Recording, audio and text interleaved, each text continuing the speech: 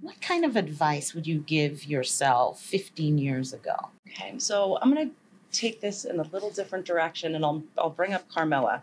Carmela gave me a piece of advice that I use all the time, and I've said this to my team, I've said this a million times, but is that life makes sense backwards.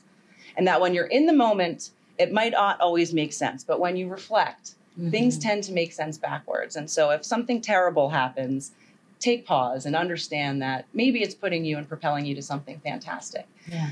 And so taking that advice, if I look back and think about my last 15 years and what I wish I knew then, I would probably say that success and climbing the ladder isn't always linear, right? It's kind of bobbing and weaving and getting different experiences and changing course. I was in sales, I tried ops, I was in product, I went in. Trying all sorts of different things can lead you on an amazing journey and provide different experiences that really allow you to present yourselves in ways you never thought you might be able to and offer opportunities that you might not have had. And so I think say yes, try different things, and be willing to move in your career, and you might end up further faster than you might thought from just kind of climbing the ladder. Yeah, absolutely. In my career, I've done that.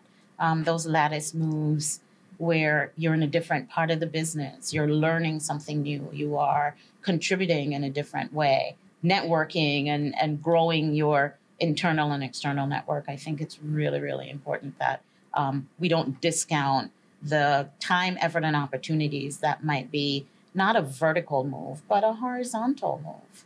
Absolutely. Really helps us in our careers. Absolutely. What would be your piece of advice to yourself 15 years ago? 15 years ago, I would say, you know what, Dianne, everything's going to work out.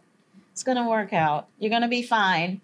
I think I used to worry so much that things would go wrong. And if I didn't do this or I didn't go down that path, I would not be able to reach, whatever it was I was aspiring to at that point. And I think I really put a lot of pressure on myself. And my mom would say, it's going to work out. And I think she doesn't know what she's talking about, but she did, and I probably would have saved myself a lot of anxiety, a lot of angst over small things if I just believed that it's going to work out and it's going to work out the way that it should. So, Carrie, you've done a lot in your career. Tell me about your proudest moment. Well, thinking back, if I reflect and in line of looking at things backwards, I'd actually like to talk about something that put me on a path to success, but really felt like a failure at the time. And I've talked with this about this with my team a little bit, is that I was one of those kind of consummate overachievers in school and had my heart set on a certain college, only one college, and it was Georgetown. And despite being valedictorian and getting all A's, I didn't get in. And it felt like everything stopped and I had, nowhere else to go.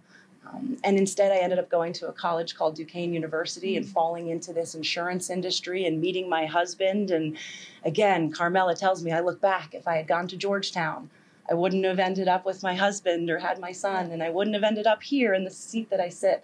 So while at the time it felt insane and awful and life-ending, it actually kind of jump-started me to where I sit today. So it's easier to see that now. Oh, that's a wonderful story. Thanks for sharing that. Thank you.